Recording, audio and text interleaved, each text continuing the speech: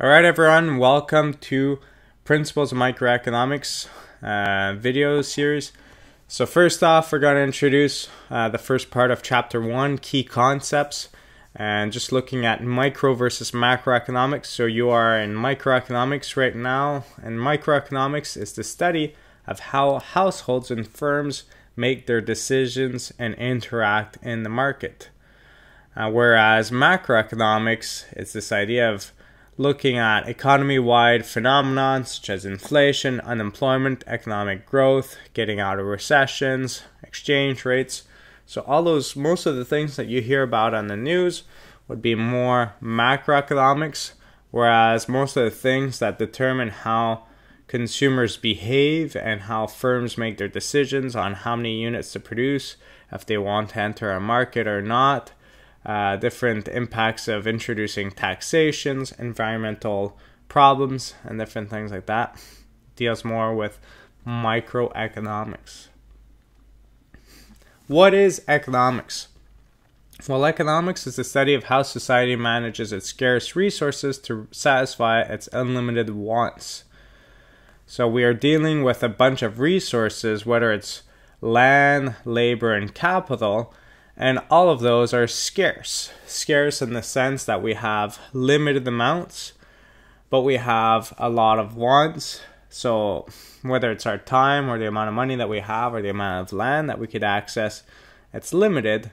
So we need to make choices. So economics is a science of choices. And one of those big choices, when we look at it from a governmental standpoint, is should we aim for efficiency or equity and fairness? So in this class, we're going to be looking at more the efficiency standpoint. We're looking a lot for efficiency, but in reality, both are of interest to politicians or different people managing the economy. So efficiency is trying to get the most we can out of our scarce resources, whereas equity or fairness is trying to distribute it equally among members, not necessarily completely equally, but like fairly, so that there's no extremely rich and extremely poor situation. But the goals usually conflict with one another. If we think of a high income tax or an income tax that goes up as the level of income rises, we would think, well, that's for the richer people to pay a higher proportion of income tax and for some of that money to be transferred back to the poor people. So the goal is to redistribute wealth from rich to poor.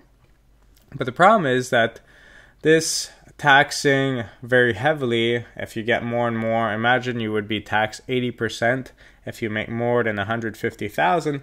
Well, it reduces the incentive to work in that country or to work legally declared salary and not to go to a tax haven. It reduces that incentive. So when people work less, we have an underutilization of human resources, and especially the extremely intelligent or extremely efficient human resources, the ones that are very productive. And therefore, because those people are working less, we could see that because of that, we'll probably not produce as much as we could. So the goal of efficiency has conflicted with the goal of equity. The goal of equity has conflicted with the goal of efficiency. So when we think of economics as a science, economists use models to describe how the economy works. We make certain assumptions to make sure that things are clear, and we just keep the important stuff. And in practice, we use graphs and equations to construct models. But in this class here, we're going to focus on graphs. If you get in more at the intermediate level, you're going to start using equations. And the main reason why is when you use a graph, you're normally looking at the relationship between maybe price and quantity.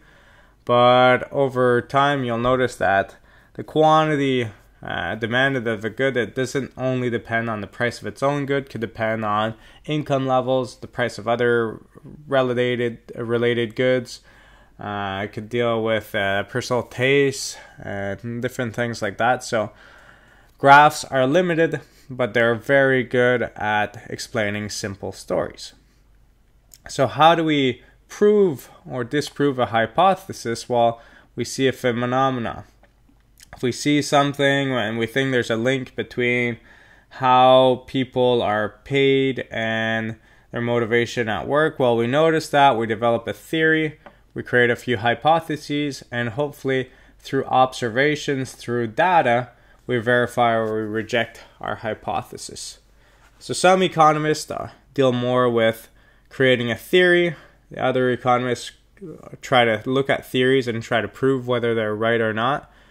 And we could also resort to simulations to try to determine what would be the impact of certain things. So some of my past research resorted on simulations to try to see what's the impact of a carbon tax or a carbon tax in conjunction with a border tax adjustment on the Canadian economy. Naturally, we haven't adopted that yet, so it's hard to verify unless you use simulations. So here is the basic intro of economics, and we're going to move on to the concept of opportunity cost.